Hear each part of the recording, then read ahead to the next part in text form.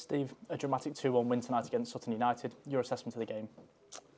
I think that when the teams come out, we saw that Sutton had maybe shown us a lot of respect and doubled up out wide and kind of slightly changed their shape.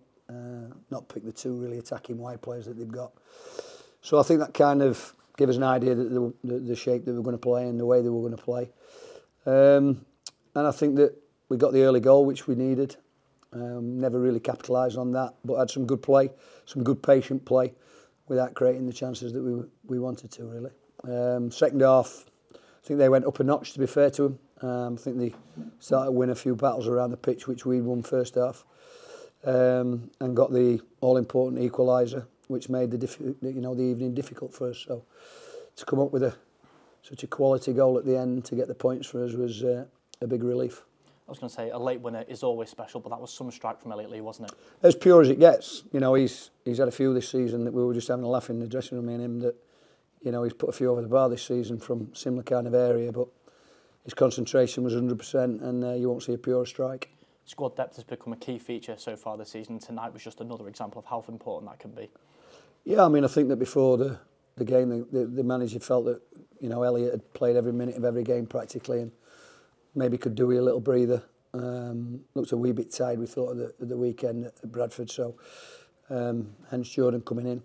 And obviously he played his first minutes Fletch at the weekend. I've just got to protect him a little bit, obviously, for obvious reasons. So they were the reason for the changes.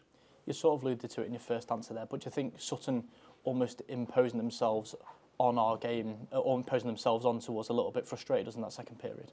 Yeah, I think so. I think the crowd got frustrated, which led to the lads wanting to do the best, but maybe forcing issues a little bit. And I think that, you know, the frustration of the crowd resulted in just the lads getting a little bit anxious and a little bit forcing things with the football, which they didn't really need to do. I think we just needed to stay patient.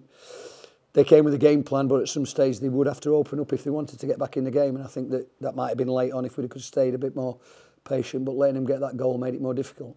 Patience is key, and we've seen this so many times here at the Stoke Arras this season. It's paid off once again. Yeah, they go to the end, don't they? You know, they're a great set of lads. They work hard. They never know when they beat, and they go right to the very end. And I think that, you know, full credit to Sutton. They came and did a really good job on us, and I think that, you know, credit to their manager and the team. They worked really hard to try and see the game out, but just that little bit of quality did them in the end.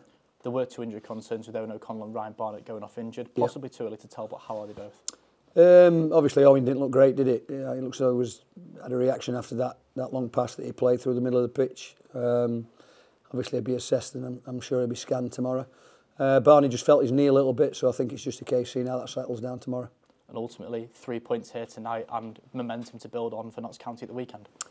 Yeah, another big game, isn't it? You know, it's a game where there's a lot of rivalry over what happened last year, and I'm sure there'll be a massive crowd there, good support from our fans, and no doubt they'll fill their part of the stadium. It's just a great game to look forward to.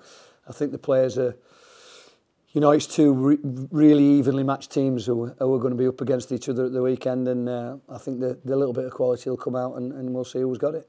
Thanks, Steve. Congratulations.